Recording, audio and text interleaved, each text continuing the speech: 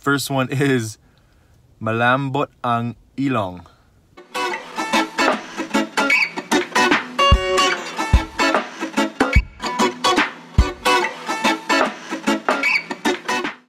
Kumusta po kayo? Hello everybody and welcome back to my channel. Hopefully the audio is good on this.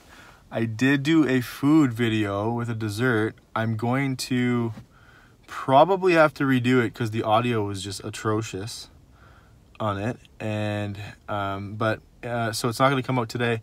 It, however, may come out tomorrow if I can get it figured out, or I might just voice over it. So we'll figure that out. But today I wanted. So ngayon araw, I'm going to get to some cool idioms. I was trying to find some idioms that people use in the Philippines, because in Canada, obviously there's a million different examples of things we say where if you took the literal translation to a foreigner, it would make absolutely no sense. Like, cat got your tongue. Obviously a cat doesn't have your tongue, you just are speechless. So I found some cool ones and I'm going to say them to you in Tagalog and try my best. And then tell you what they mean after. So first one is malambot ang ilong. So literal translation means having a soft nose, which makes no sense.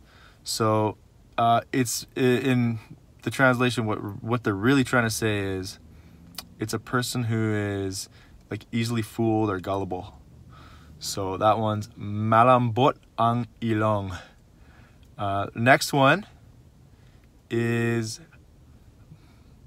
hopefully the pronunciation is good on this, makati ang paa. Makati ang paa. That means itchy feet. And they use it in Philippines when it's like someone that enjoys going places. They don't like sitting still. So next one, makati ang dila. Makati ang dila. That's itchy tongue.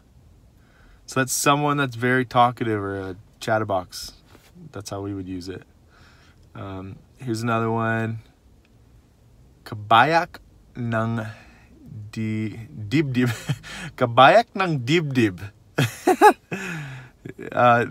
That means the other half of the heart, or like a literal translation too I had as breast augmentation, but it doesn't mean that. It's actually referring to your spouse.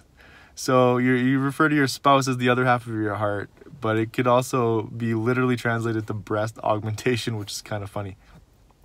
Okay, so the next one is butas ang bulsa. Butas ang bulsa.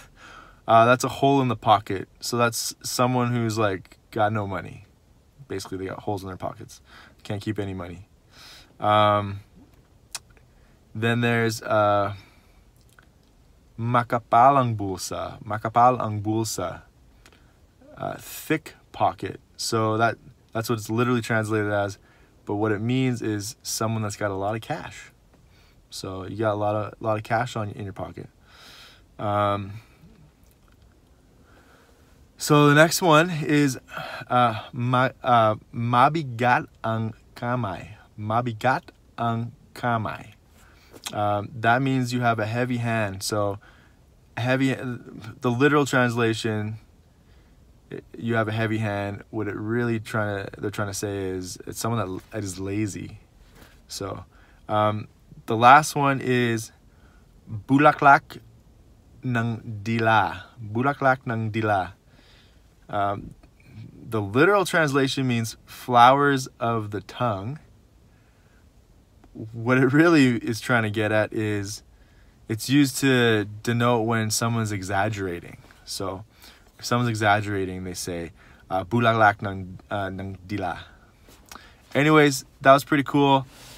If anyone following me has some cool idioms that you guys use in the Philippines, write them in the comments. And if you haven't subscribed yet, make sure to mag-subscribe. Salamat po. We'll see you guys next time. Mamaya.